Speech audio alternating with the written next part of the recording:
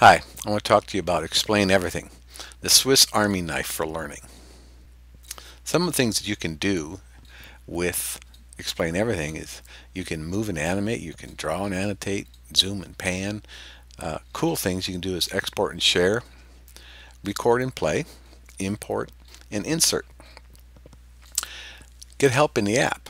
On the home screen, if you press on the eye in the circle, you could press on the welcome guide and it will actually walk you through a fair amount of ideas and ways to use the app.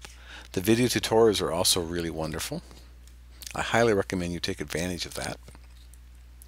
The tools, and this is also explained in the help guide, you'll see that there are many options. The cool thing is if you press and hold on any tool, you get more options. For instance, if you press on the pen, you'll get more sizes of pens and the pen tip. If you press on the shape tool, you get the different shapes that you can put in so far and so on. You'll get many different options. At the bottom of the screen, it has directions for moving back and forth between slides. You can use the record button to control. And if you tap on the timeline and the timer, you can actually edit the timeline and delete any recorded audio, things of that nature. The laser tool is a pretty cool tool to use as well when you're doing presentations. The best thing also is that no account is needed for Explain Everything.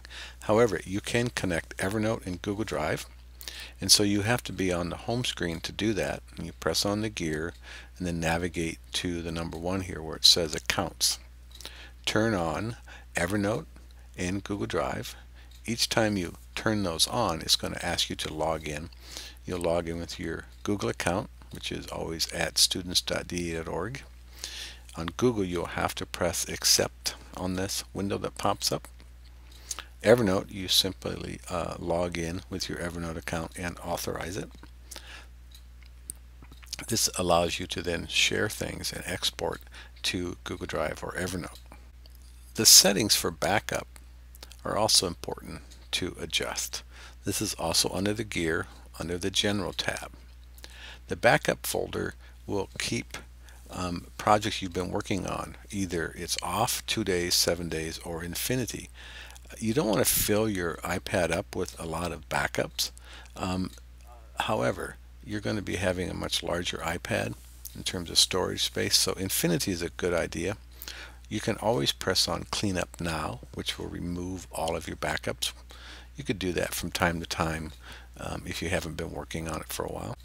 While we're working on settings, also under the gear on the Export tab, it's a good idea to lower the size. The default size is 1024 by 768, which is a pretty large file. If it takes too long, you can always export it as a 640 by 480. The medium quality is fine, and MP4 is a great file format. So when you are exporting slides without audio recording, you will basically end up making a PDF. And under export, also in the settings, you can select it so that there's a 5-second transition between. Most of the time you will have some type of recording, so you may not need to do this very much. To save projects, which you have to do because it does not save automatically, every time you press on the home button, it's going to prompt you to give it a name if you haven't given a name. So give it an appropriate name, and then you'll press yes to save the changes. Once you've finished the project, you can export it. When you finish the project, you're going to press the folder icon to export it to either Evernote or Google Drive. Make sure you have an audio comment on each slide in order to export as a video. And there is some information here about what to choose. If there is no audio, you're going to choose a PDF. If you have audio, you're going to choose video file.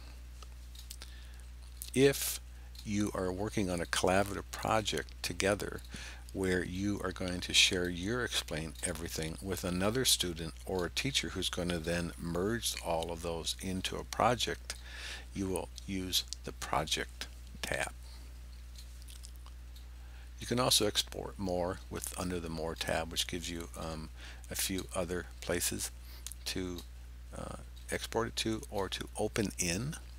So you could export as a PDF to open in iBooks, for instance, or Evernote.